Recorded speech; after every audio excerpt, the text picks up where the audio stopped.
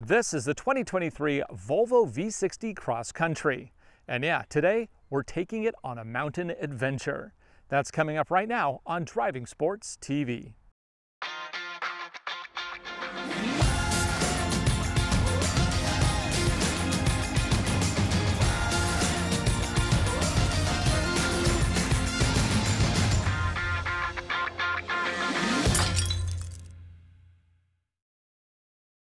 The 2023 Volvo V60 Cross Country is a station wagon that is dressed up as a crossover. It competes directly with the Audi A4 Allroad, and it even rubs up against the larger Subaru Outback. Because this is the Cross Country, it has not only a raised body, it also has more ground clearance. You're looking at 8.1 inches. Plus it has extra off-road goodies like an off-road mode and hill descent control. But before you start salivating over driving up mountains swathed in Scandinavian comfort, we first have to check out the tires. The big limitation we're going to be facing today are these tires. You see, these are P0 All Seasons from Pirelli, and they are a 245/40 R20, which means these are 20-inch rims, which are massive. It also leaves very little sidewall. So the issue we'll have here is obviously potentially scratching these, which I don't want to do. Also, we are lacking grip in off-road conditions because these are just all seasons. The model we're testing today is the Cross Country Ultimate. That means it comes with a lot of extra features, and on top of that, this particular one has a lot of extra options. So, price as it sits, $63,585 US, including destination. For 2023, Volvo is making two significant changes across the lineup. Every single vehicle sold is going to include the Google system. That means that this is fully integrated with Google's profiles and mapping systems. Number two, all Volvos sold are going to be, wait for it, either electric or hybrids. That's right, this is a mild hybrid. It actually has a 13 horsepower helper generator motor in the transmission. That'll improve both economy as well as performance. But now let's dip into the rest of the features of this powertrain. Ultimately, there will be three powertrains available. What we have here is the one in the middle. It's called the B5, and it features a 2-liter 4-cylinder engine combined with a turbocharger and a mild hybrid system. Total system output is 247 horsepower and 258 pound-feet of torque. EPA rates this setup at 23 miles to the gallon in town and 30 on the highway. In the back, you can fit a surprising amount of stuff.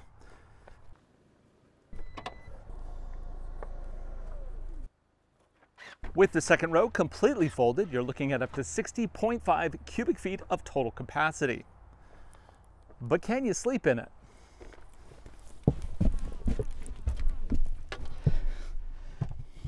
It's snug, but yes you can. Under the floor is a space saver spare. Because this is an Ultimate trim, it also comes with a 12-volt socket in the back. To close it, you can either close or close and lock.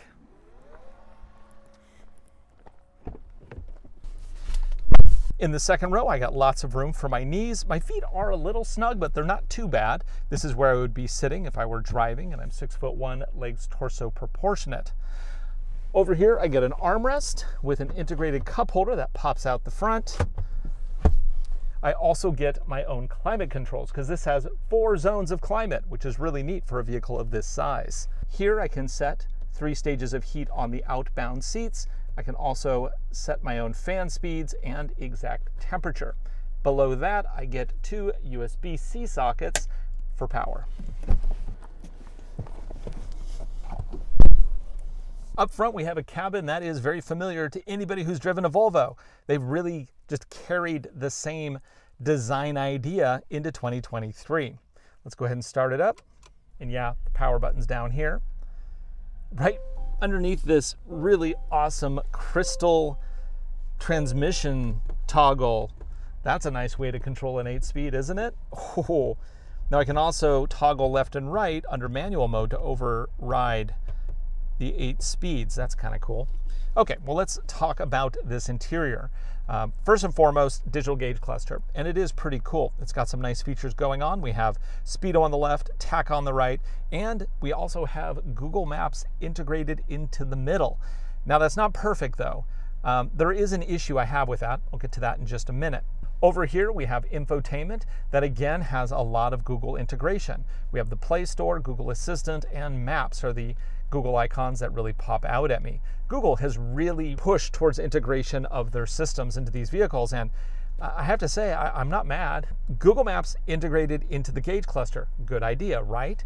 The issue here that I have is that when I do connect my iPhone, and yes, it is plug in via USB-C cable, and I go to Apple Maps, and I hit a navigation point, then all of a sudden, over in the gauge cluster, I have a big old black spot. Maps deactivates. There's no Google Map here, so I have this big black hole most of the time that I'm driving.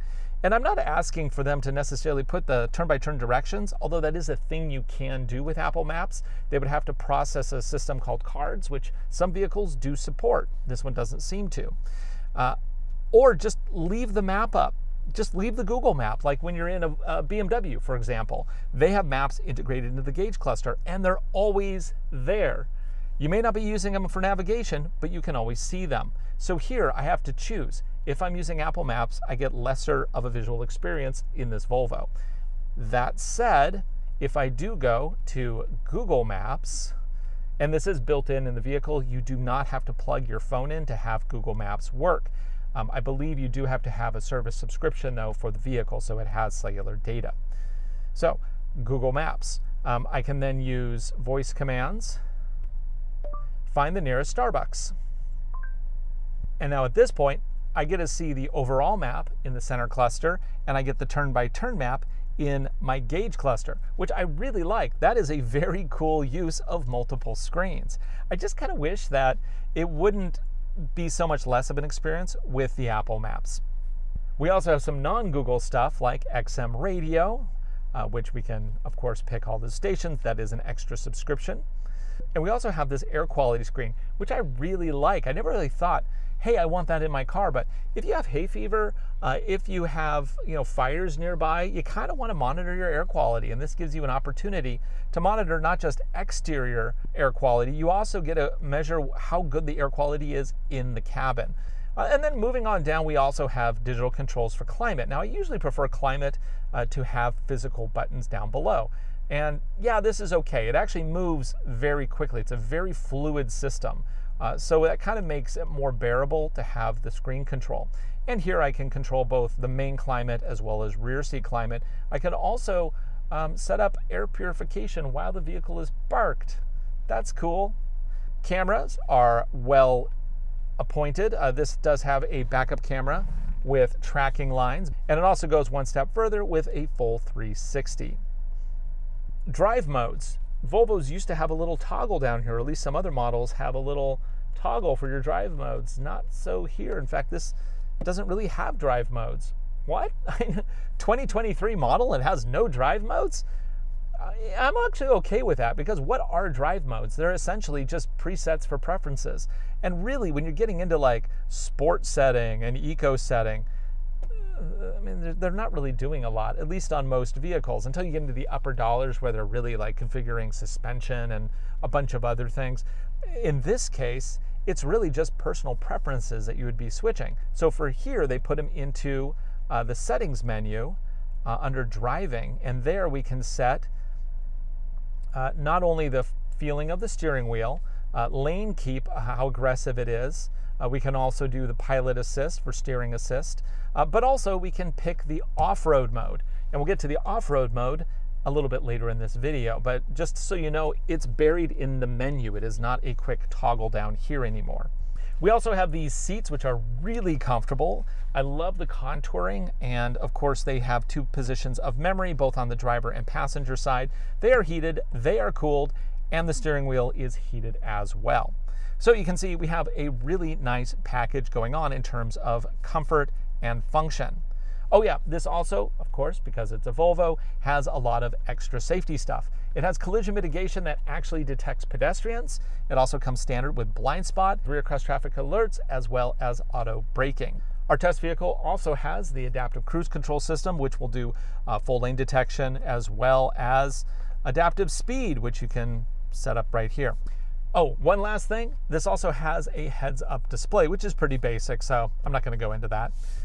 And one more last thing. This also comes with the Bowers and Wilkins sound system, which is amazing. In the settings here, I can go to sound, and I can actually set up what kind of audio profile I want, if I want a studio, stage, or to emulate a specific room, either a concert hall or a jazz club. And yeah, it makes a pretty major difference. Oh, I got one more last thing. Volvo, so it has a little registration card tab holder right there. Okay, now time to go on an adventure.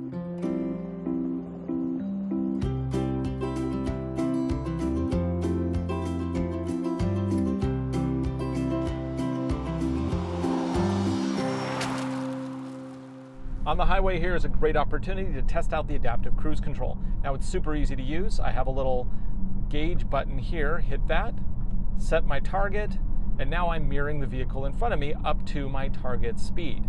Now I can adjust my gapping with the buttons here, and then it also supports lane centering. So I'm going to take my hand off just so you can see it. Now it's not really designed for wavy highways like this, it's more designed for freeway. And you definitely should be keeping your hands on the wheel at all time. I am merely doing this to demonstrate to you how well it works. So we're going to go around the corner and we're going to see how long it'll keep us centered in the lane. Ooh, pretty good. Look at that. It's driving itself practically. How long will it do this for? Oop, this is a sharper turn here. Will it still do it?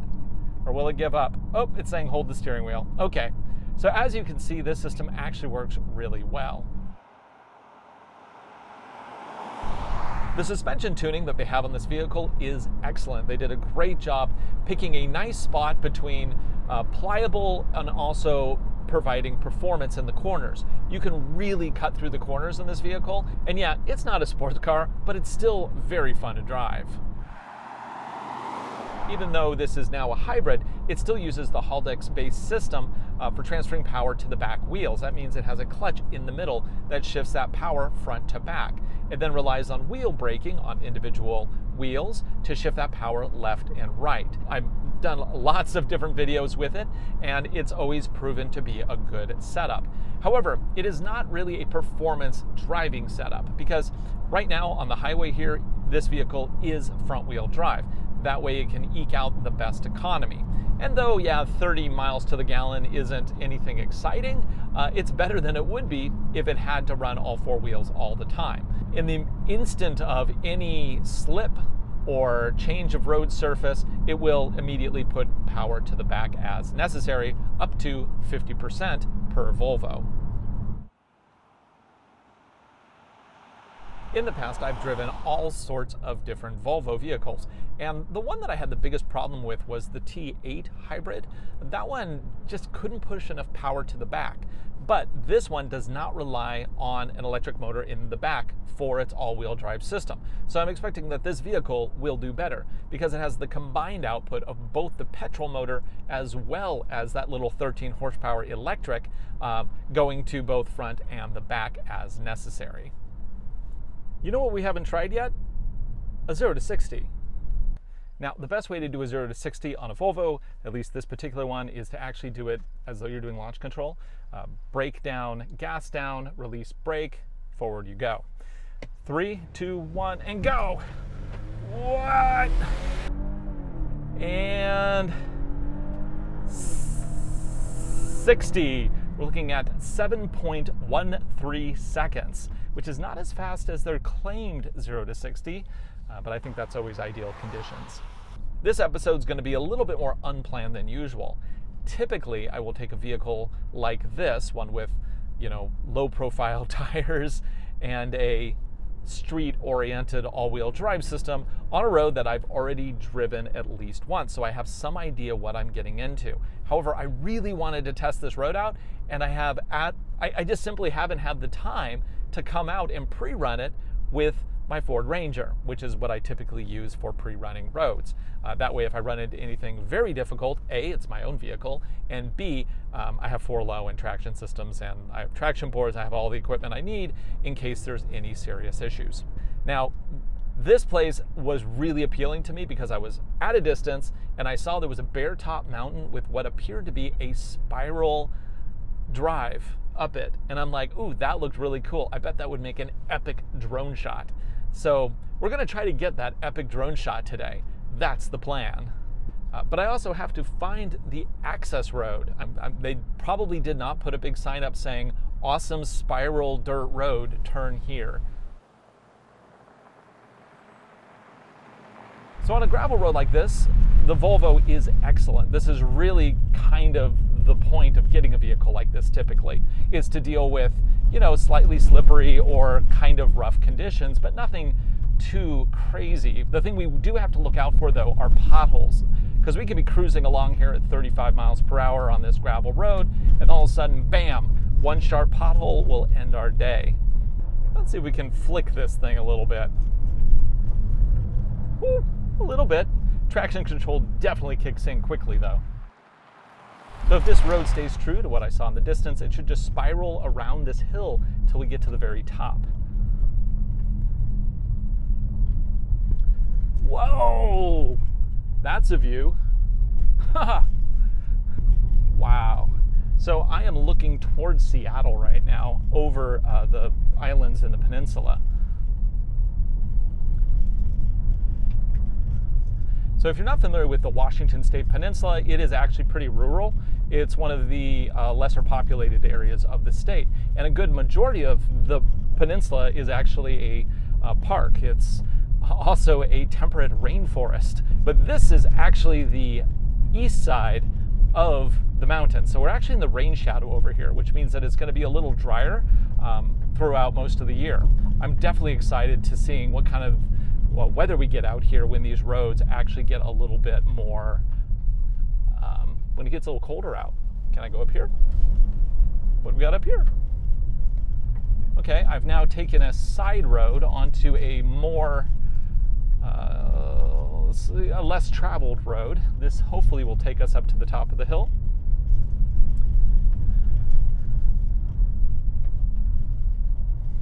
And hopefully we'll get a spectacular viewpoint. And then if this is too easy, we'll of course go find something else to really stress this all-wheel drive system. Why am I going back down again? Why am I going back down? This doesn't look right. Or am I going down before I go up? Oh, I'm going down before I go up, of course. Never know with these roads. I mean, theoretically, these roads could just stop. I'm feeling like the ridge in the road's getting a little close to my center. This only has 8.1 inches of ground clearance, which is good for the class. Not quite as good as Subaru, but better than Hyundai. So we probably won't scrape, but you never know. It's always good to be diligent. Wow, this is a steep climb. Okay, we got a, oh wow, what a view. Okay, this is a very steep climb. I think we're at the top. Wow, this is epic.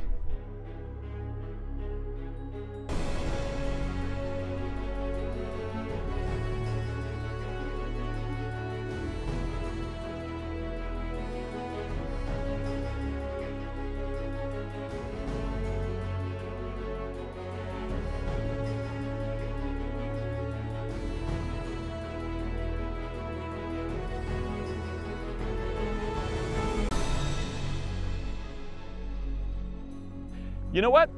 This is great, but we haven't tested this vehicle thoroughly enough. Time to go find a road that's a little bit more challenging.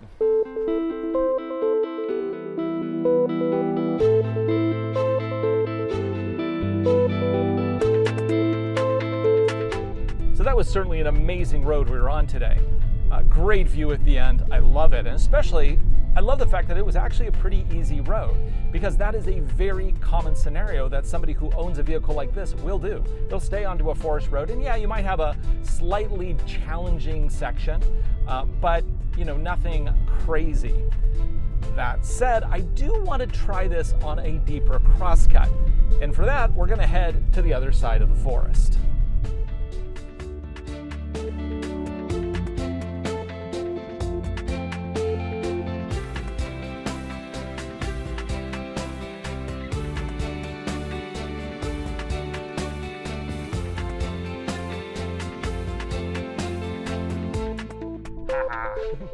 Let's see how this does. I'm gonna try to, lifting that tire high. Power is shifting around. Now I am not in off-road mode yet. Although maybe I should be. Okay, let's go into off-road mode. Boop. Yeah, shifts that power around. And we get over with no damage. Onward, upward.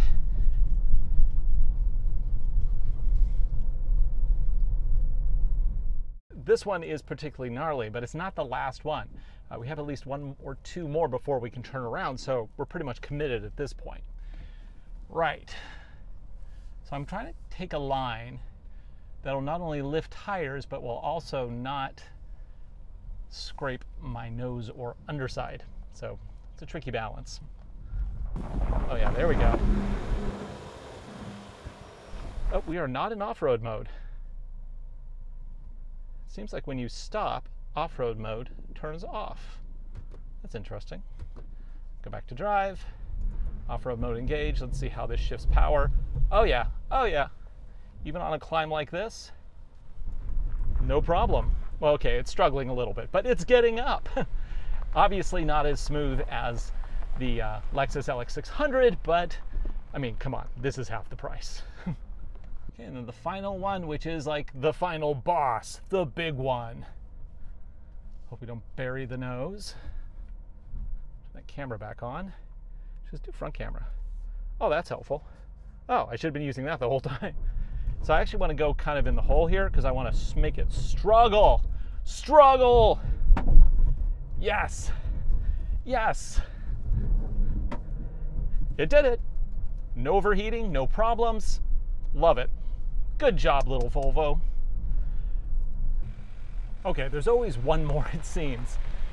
Here's the last one. Oh, and of course, I think it's even deeper.